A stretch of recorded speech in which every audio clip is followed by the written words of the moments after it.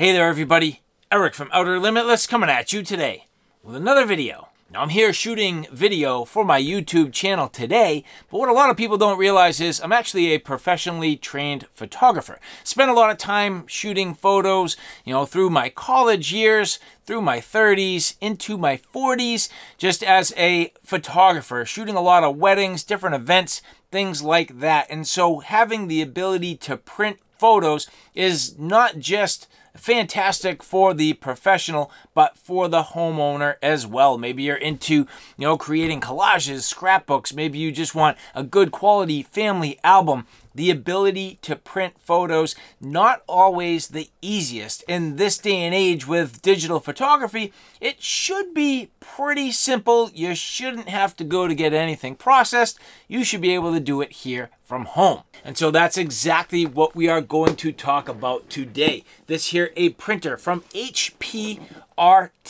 This little photo printer is pretty cool. Now this is not inkjet printing. This is a thermal sublimation printer. So a slightly different process. Inkjet printers are typically putting ink on top of the paper. It's not terribly durable.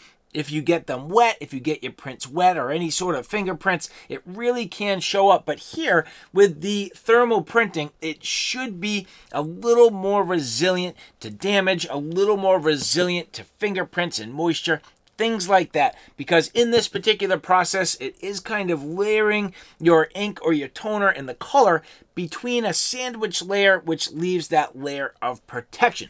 A 4x6 printer, very small, and in today's case, I'm hoping it's going to have high quality. So in today's video, what we're going to do, we're going to go through this in detail. We're going to take a look at it from just opening the box, getting some impressions, getting some quality prints done, and seeing if this meets my professional standards. And so with that said, I have a whole bunch to do and a whole bunch to share with you. And if you're interested in seeing a little bit more about what I'm about to get into, do me a favor, stay tuned.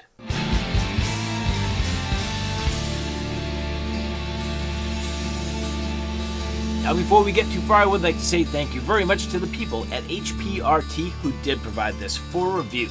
So even though I typically cover outdoor gear on my channel, bottom line is if you're spending time outdoors, pretty good chance you're walking around with one of these, your cell phone. This for me is my general capture device.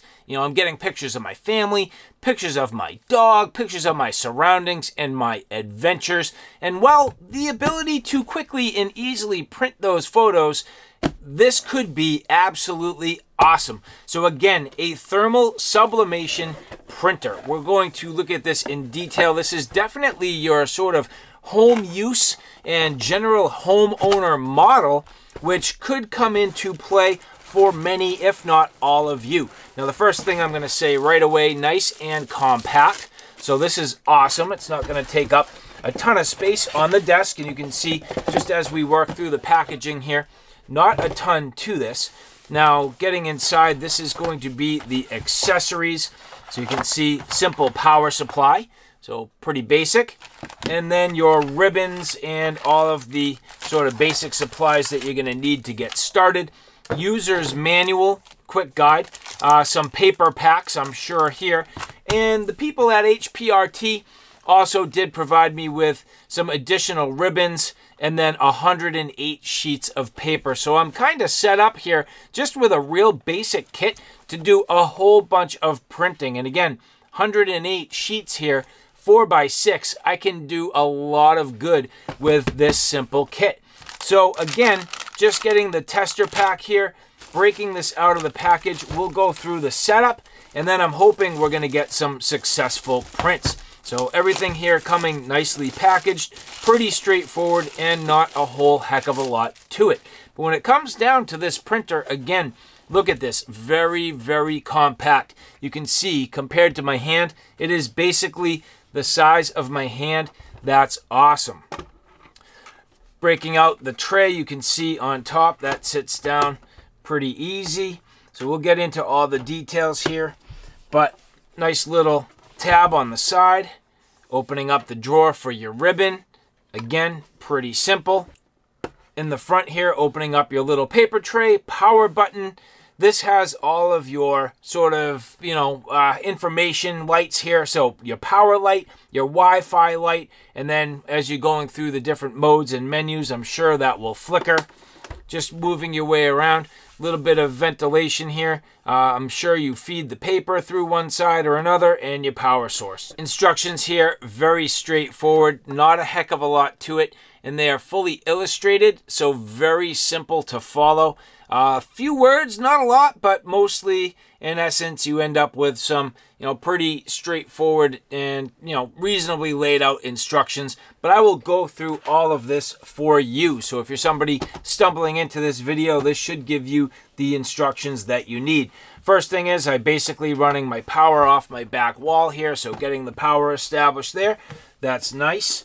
Opening up the front here, so you can see just opening up that front tray. This does, again, expose your power button. Holding that button down, you can see the power light does come on. But you are going to need an app, so you're going to scan the QR code with your phone, and you're going to install the Hey Photo app, which for me, I will be running Android. You can also run iPhone. Once you install the app, it will ask you to add a device. At this point, I'm turning on my Wi-Fi and my Bluetooth just for the sake of the matter. It is asking me for my Bluetooth permissions, and so I will authorize that. And clicking on the CP4000. I'm actually technically looking for the CP4100, and I'm going to say connect. Now I do have the option to connect to my printer directly or through a Wi-Fi hotspot. For me, I would prefer to go directly to the printer, which I think will be advantageous. So again, at this point, it is looking to authorize my location. I'm just going to authorize that for here. It's asking about whether or not I want precise or approximate location. I guess it doesn't necessarily matter that much. Again, switching on my Wi-Fi. It is going to bring up my Wi-Fi connections, and it is looking for this device. And there is one called Direct to the CP4100. Clicking on that and entering password. 1, 2, 3, 4, 5, 6, 7, 8. Connect. Hopefully that's going to be a generic password. And checking the quality of my internet connection. It looks like that is working.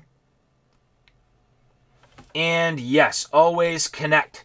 So at this point, it does appear to have worked. So again, the generic password of 1, 2, 3, 4, 5, 6, 7, 8 did work for this device. And you can see I am now connected to my phone directly. Opening up the side, we're now going to load the cassette. So opening that up, that little side door. And you can see the cassette does have a couple of holes on one end. It's solid on the other. It really can only go in one way. So if you're paying attention, it really does only go in one direction. You can see that pops down into place.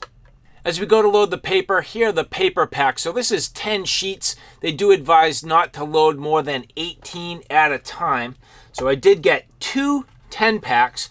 But as you take a look here with the tray, this does pull out.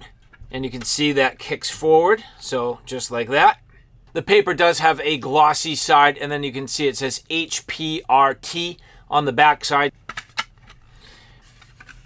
And this door here, fully opening, so very straightforward. Just flop that right up. Dropping in my paper, so all 10 sheets. Closing the cover to the cassette, and at that point, that's all packed up and ready to go.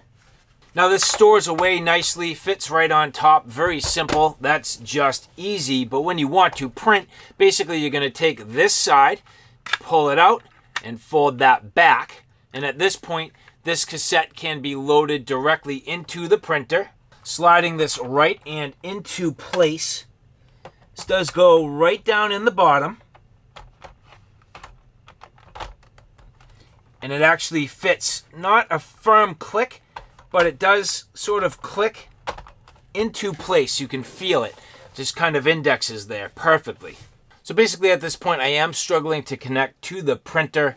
I've gone through my photo. I've gone to the print settings at the photo in my sort of photo album app. ultimately was able to add a printer, and it is now searching for a wireless printer. It sees the CP4100, but it will not connect to it. So there may be a little more going on here that I have to figure out. So it might take you a little bit to get this configured, but let's see if I can get this thing going. So this appears like it wants to connect. It says you may need to approve this connection on your printer's front panel, but there is literally no way to do that. I believe if I was able to do that, I would be in business. Do I press the button? Do I press it twice? Long press turns it off. I mean, what exactly is going on here? I am now really required to run through the app, and we'll see what happens here. So running this photo through the app, which I am not too thrilled about. Selecting this photo here, which if I click on it, please select. Yeah, what about it? Oh, there we go. One completed. Is it going to print? So yeah, looks like I can pick my one print here. Let's just say print and see what happens. Checking connection. Printer ready. Do you want to print now? Yes. Please do not pull out the photo paper or exit. And it looks like it is transmitting. So this is not perfect, and I'm not thrilled to have to run through the app. However, at least it does appear as though the printer is working. Can't tell exactly what's going on here.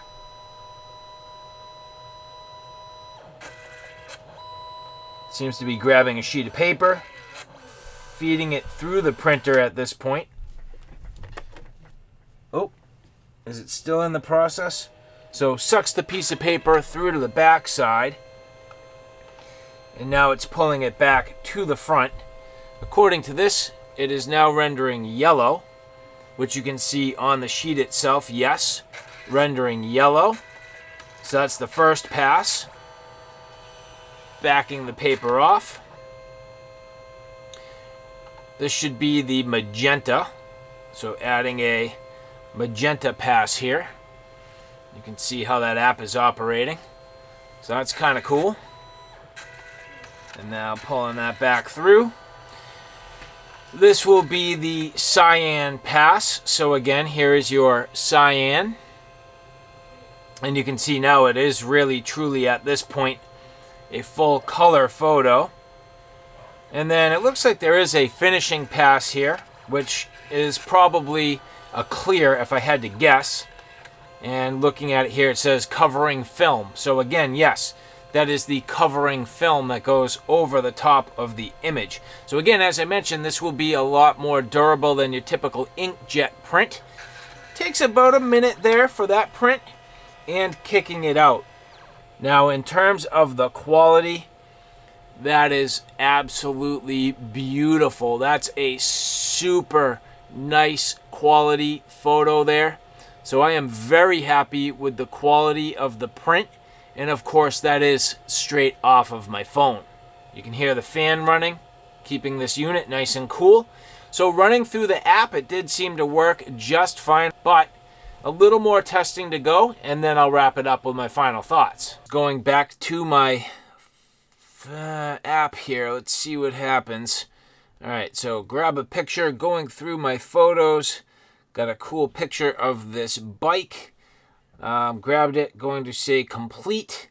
At this point, size, everything looks right. I'm going to say print, hitting print, checking. Do you want to print now? Okay. Sending the photo to the printer, and if everything works, should come out nicely. So it says sended. So it sended the photo. You can see this firing up, and it is now going to go through that same process. So printing the passes, yellow, magenta, cyan, and then finally that clear pass on top to protect the image.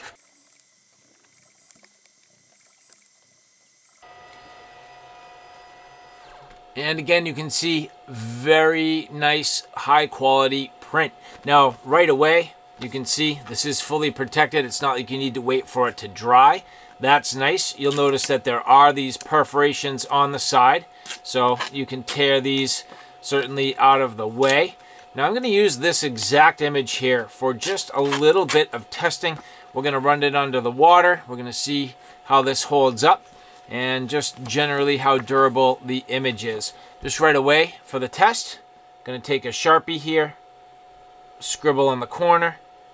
You can see the Sharpie itself will smudge, which tells me that that coating actually is doing a pretty nice job protecting the photo itself. As I just get a little bit of moisture on there and try to rub that away. Little cloth here. And literally all of the marker is gone. So that protective film definitely doing a seemingly nice job even against a permanent Sharpie marker. So I do have to say, so far that coating definitely working nicely to preserve the image. Running this now under the sink. A good amount of water there. I mean, that is just pouring all over this thing. Even on the back side. Give that a quick second. But even with that very significant amount of water, really only under the very corner, if you can even see, or I should say edges. Underneath the protective coating, you can see it did leave a little bit of a line just from a bit of moisture, but it greatly protected the image. So very effective. You can definitely, see the quality in these images. These are beautiful photos. I mean, right off my cell phone, very simple, vibrant, I would say color accurate, just really, really super nice. So to the people at HPRT, very nicely done.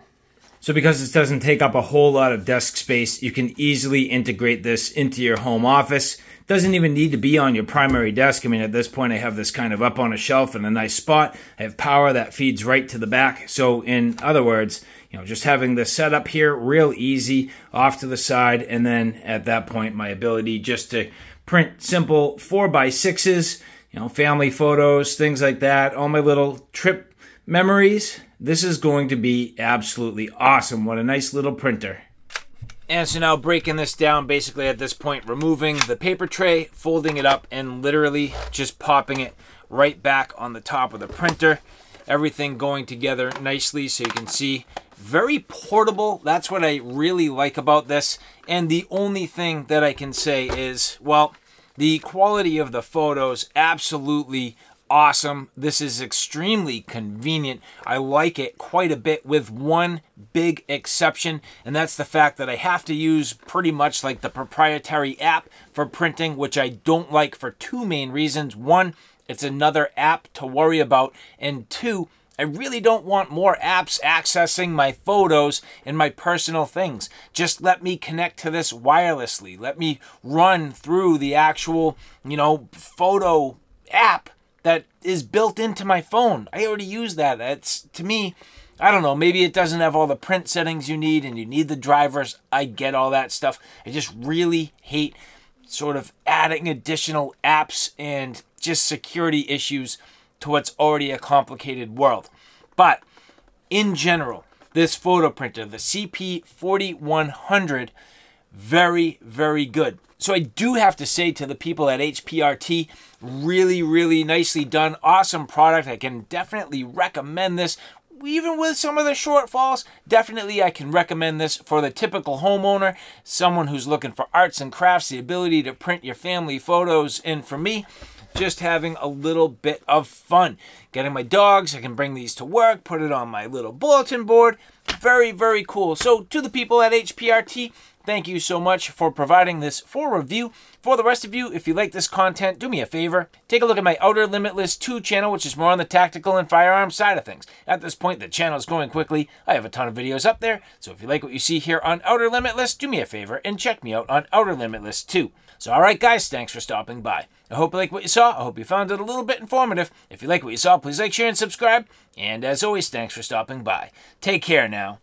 I'll see you soon.